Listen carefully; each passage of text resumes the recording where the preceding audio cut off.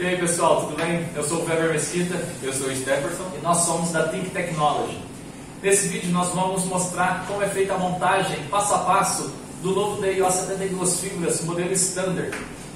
Bom, nós vamos mostrar como é feita a fixação da entrada do cabo Esse, a acomodação dos tubos, a acomodação dos pigtails, das fusões, das saídas dos patch cords e também apresentar como uma inovação da DIO. Esse produto ele permite fazer a manutenção sem que faça nenhuma desconectorização dos patch cords na parte frontal. Possui algumas ferramentas para facilitar, o manuseio aí na hora da montagem no seu provedor. E é isso, é um produto novo, uma solução nova para o mercado. Pessoal, para aqueles que não se inscreveram no nosso canal, deixe seu joinha, se inscreva para novos conteúdos e acesse nossas redes sociais para conhecer a nossa linha de produtos e também outros vídeos como esse. Bacana? Valeu pessoal, obrigado. Valeu, obrigado pessoal. Acompanhe a montagem aí.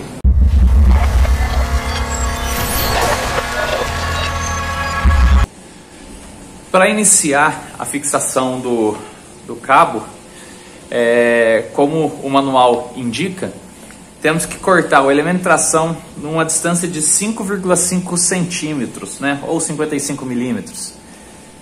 Nesse tamanho, não sei se vocês conseguem ver. Aí. E o tubo loose das fibras num tamanho de 2 metros. Tem que ter 2 metros para a gente poder inicializar a instalação. Perfeito? Vamos para o segundo passo. Primeiro você tira a tampa superior para ter acesso ao interno do DIO.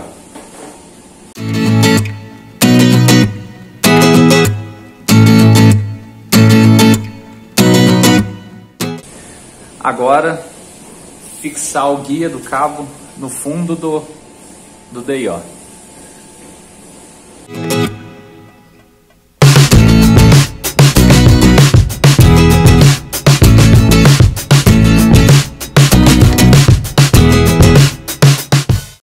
Com o DIO aberto, nós vamos fazer agora a fixação do elemento de tração no cabo. Temos aqui o suporte do elemento de tração e os parafusos para fazer essa montagem.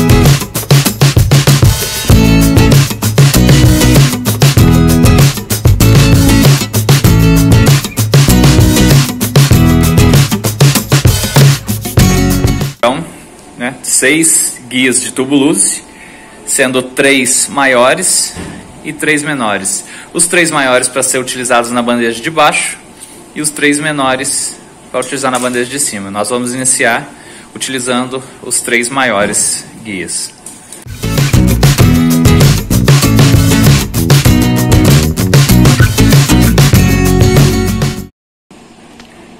Depois de passado o guia, leva ele até a extremidade da fibra passada lá no cabo.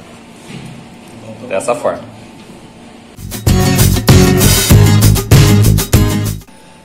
Após ter feito com todas as fibras, colocando o guia do tubo loose, agora a gente precisa fazer o corte, para poder aliviar o tensionamento depois na hora de fechar a bandeja que ocorre aqui nessa região. né? Então nós vamos começar primeiro puxando um pouco esse guia, né? Eu faço usando um alicate ali, um repique no tubo luze e depois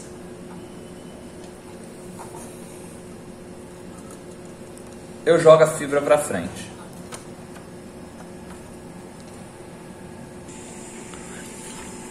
Olha lá, após cortado, basta puxar pela outra extremidade o tubo luze, né? E nós vamos deixar a fibra dentro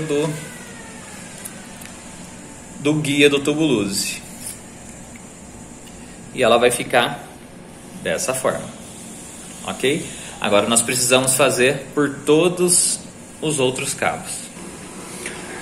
Depois de ter feito toda a retirada dos tubos luzes, né, de todos os outros tubos luzes, a gente vai fazer a acomodação de acordo com o uso deles, né? Separado os maiores dos menores, né? Nós vamos começar de frente com o DIO, né? Vamos começar pelo lado esquerdo.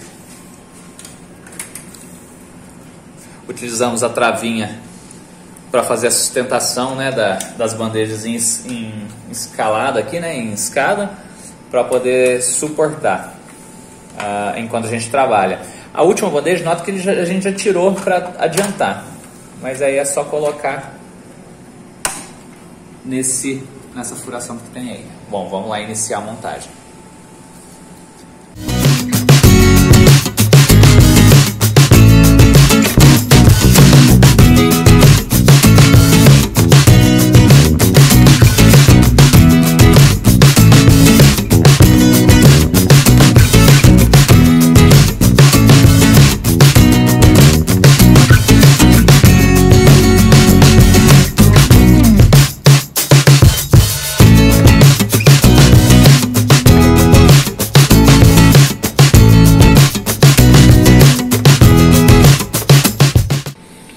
Bom, finalizada a montagem, agora nós vamos iniciar a colocação dos pigtails nos adaptadores. Lembrando, da esquerda fazem primeiro as 3 acomodações, depois o lado direito.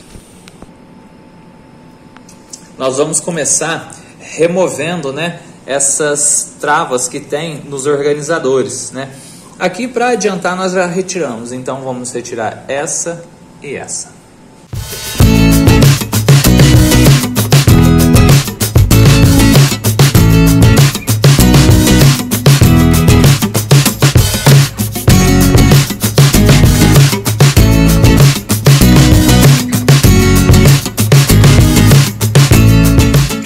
Aqui nós temos, né, nas cores padrão, primeira verde, segunda amarela e as demais em branco. Então a primeira está lá na primeira bandeja, a segunda é amarela e consequentemente as duas, o restante das brancas. Então nós vamos começar de baixo para cima.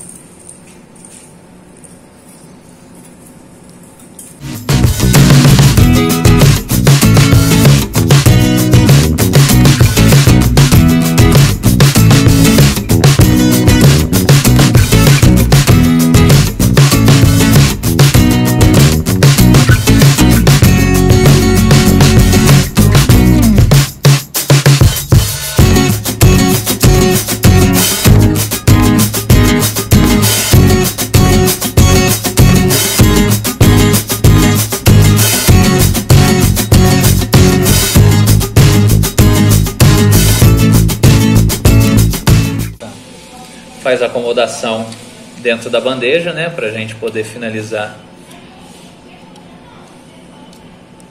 essa organização do pigtail. Beleza.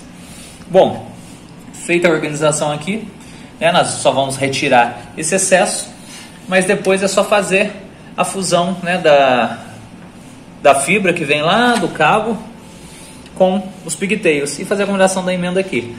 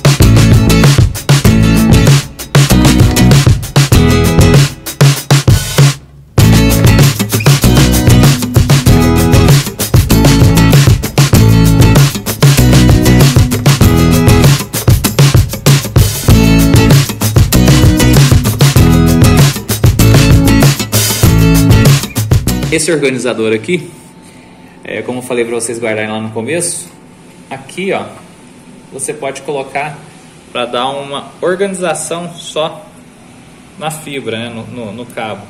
Mas é mais para saber, né, qual que é o cordão de qual. Quando tiver tudo junto aqui, eles ficam mais fácil de encontrar, né, por cada fileira, ok?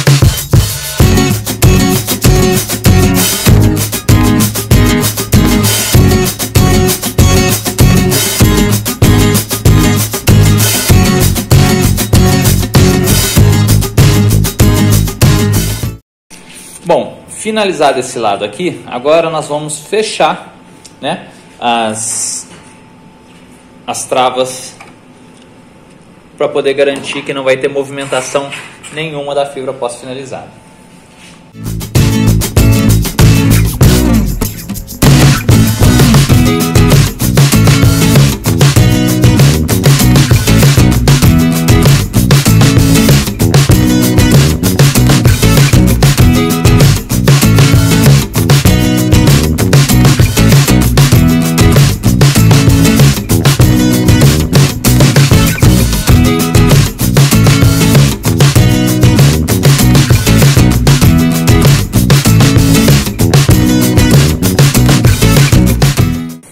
Finalizado esse lado, agora a gente vai fazer a montagem do outro lado.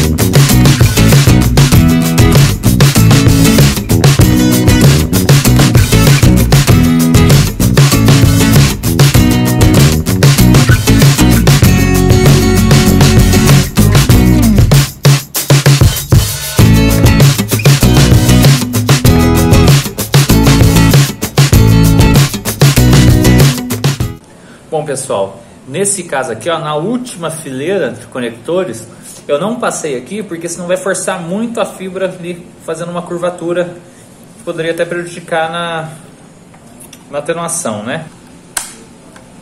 Colocando a última tampa e tirando o excesso da abraçadeira. Bom, pessoal, é isso.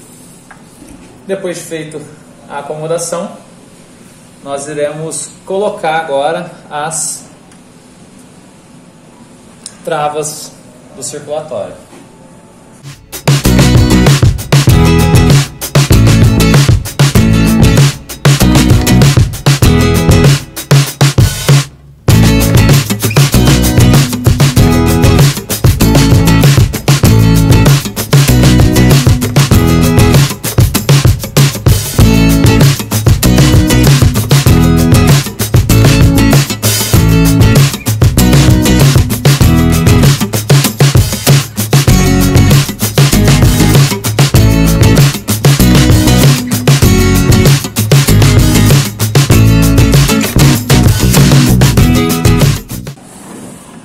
Bom, pessoal, é isso. Finalizado as travas, né? Nós colocamos todas as 72 fibras, fizemos a acomodação nas guias das fibras. Agora nós vamos fazer a organização do tubos com fita abraçadeira de nylon também. Isso, né?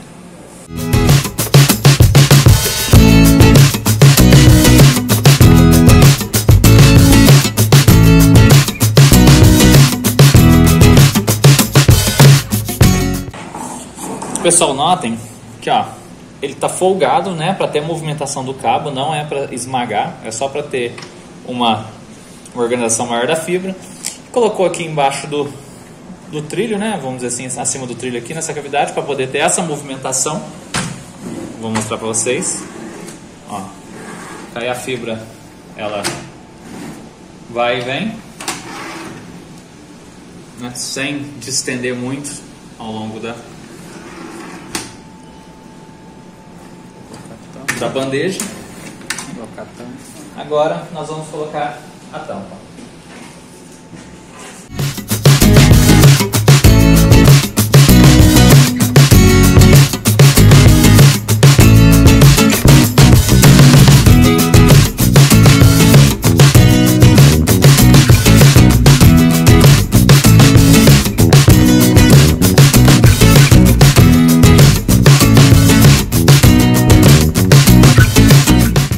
Bom, pessoal, selado. Aqui nós temos, né, movimentação da gaveta certinho, tudo selado. Para arrematar, os organizadores de velcro.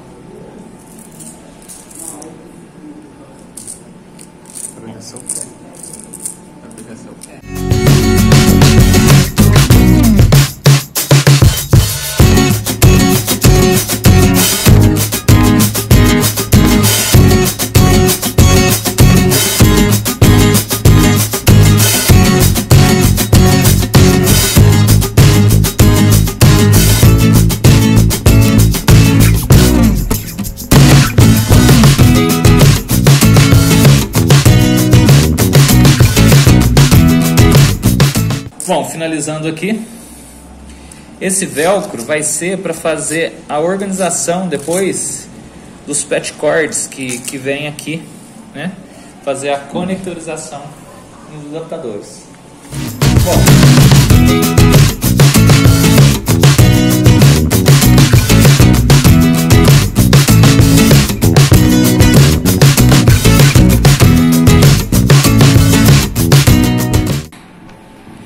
finalizamos a montagem.